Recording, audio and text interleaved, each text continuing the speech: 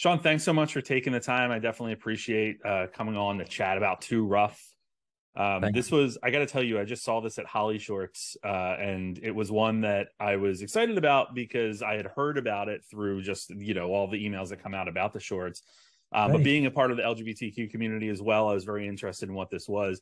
And halfway through, I was like a little sobbing mess. I can't believe it.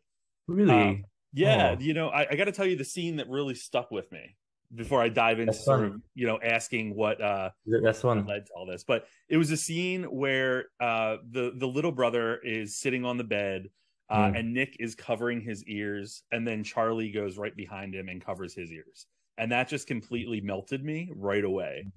So I just thought that was really well done, very impactful for a Thank you. short. Uh, Well, Tell us mm. what led to this. What led to Too Rough? What's the inspiration? Um, I think really I just wanted to write about a character that was in hiding from their lover in some way, because they felt like part of them was too rough to be loved. Um, and I wanted to throw him into a hellish sort of trap where inevitably he would have to, well, he didn't have to open up, but he decided um to be loved and to open his heart to love. And um that's the story I really wanted to tell. And I had a lot of experiences in my life which I was able to put into the film, um which really helped me, uh I think, navigate those memories and those things.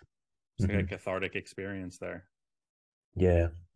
Well, that's the thing about directing is like if you're in a powerful role, but you're also being vulnerable. If you're a writer, so you're vulnerable but powerful, which I think is the best Yeah, way you can be. that's excellent. Can you talk a little bit about casting for this? Because the two leads are just very mesmerizing together on screen and very authentic, I think, for the story that you were trying to tell. Yeah, well, I really wanted to stay in Scotland, and we did for Rory plays Nick. It's from Edinburgh, and yeah, he was the only option for me. As soon as I saw him, I just knew. Actually, I really didn't want to go to London to find anyone because I'd had this weird, I didn't trust that they could do a really good Scottish accent, but I was proven wrong because Joshua, who's from London, did an amazing accent and an amazing job. So he was a lot harder to find Charlie actually, but yeah, I'm so happy they did an amazing job. You mentioned that there were parts of this film that sort of helped you kind of navigate memories and stuff from the past. Is there one scene or something that sticks out for you in this film that really kind of just drives home the meaning of it for you? Um,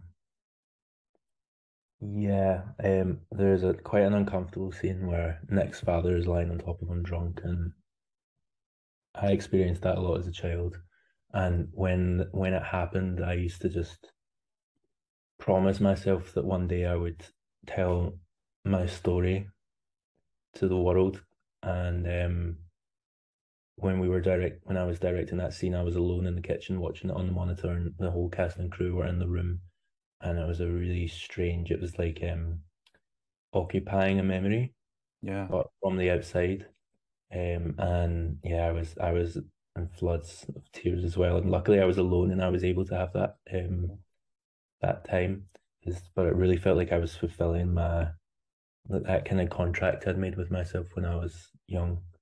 To because I think the appeal of like writing and artistry is that um you maybe feel so lonely, and that requires writing means you can have hundreds of friends. Everyone that watches it is almost like keeping you company in a way.